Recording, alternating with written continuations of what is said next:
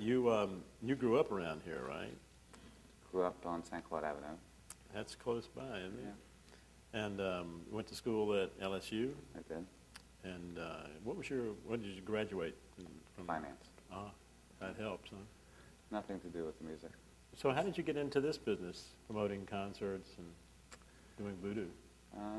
Just created it. You know, grew up in the back end of the quarter and loved music and had a passion for it, and you know, had every Led Zeppelin album on vinyl surrounding my bed. And, you know, my entire bed in the living in my bedroom was surrounded by records, and you know, more of a fan perspective. So we started a company that is more of a hired gun. We produce technically for a bunch of larger corporations.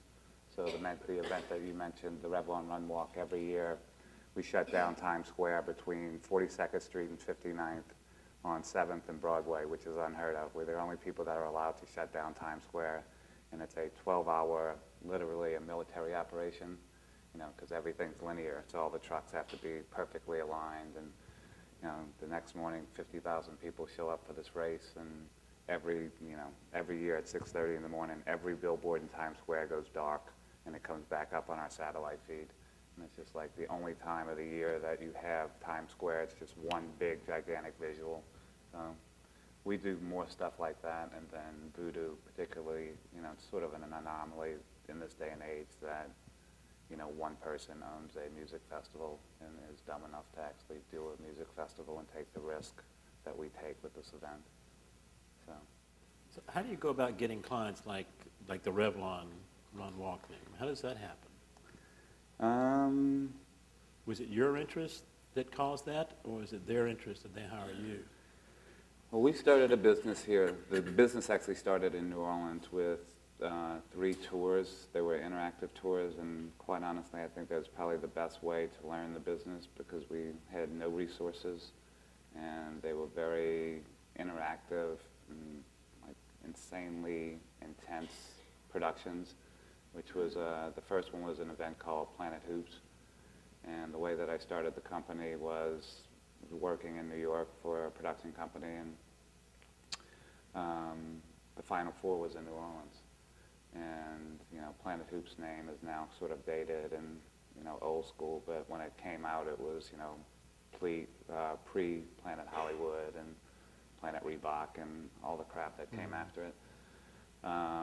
So essentially launched the company by talking to the mayor into giving us, I walked in and asked for Decatur Street in the French Quarter to put up all of these basketball courts and do like 1,000 basketball courts and have a 3-on-3 tournament.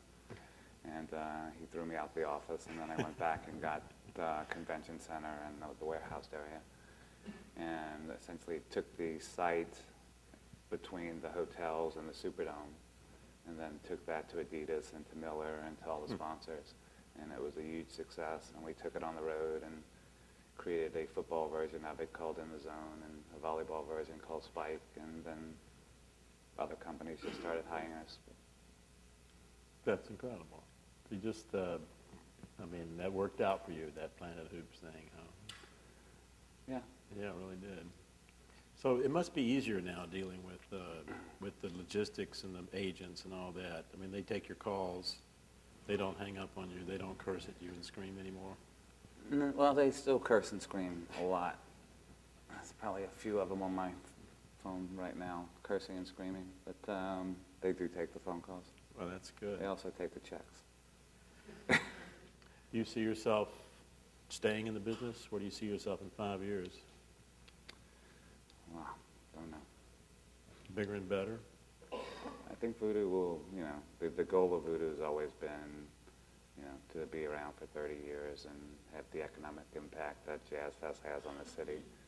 You know, I think a lot of things have changed over the last year, and, you know, we need to see how this year goes and see how the city goes and what political structure happens in the city and what's the environment. But we plan on, you know, obviously we came back and did a free show 60 days after last year, and we came back this year with what I think is an incredible lineup. So, but this is your biggest one, though, right? This is going to be the biggest festival of them all, right? Of all the voodoo fests that you've done. I think it will be, yeah. And you do, it's not your only major event. In fact, the Revlon event would probably be bigger, right? The Revlon event is a much more insane production. I mean, we have 2 weeks in the park that we can go build, and, you know, once it gets out there, they're two very different environments. You know, the Revlon event is literally 12 speakers, you know, 3 bands, and we're coordinating all the talent and the production, and, you know, it's a whole different beast. You know, we just finished a tour, the La Maximo tour, which is a 12-city Latin tour. And we've got the Road to Voodoo going on right now, so 42 events in 53 days. Really? Wow. That's a lot of work. You need any help? Yeah.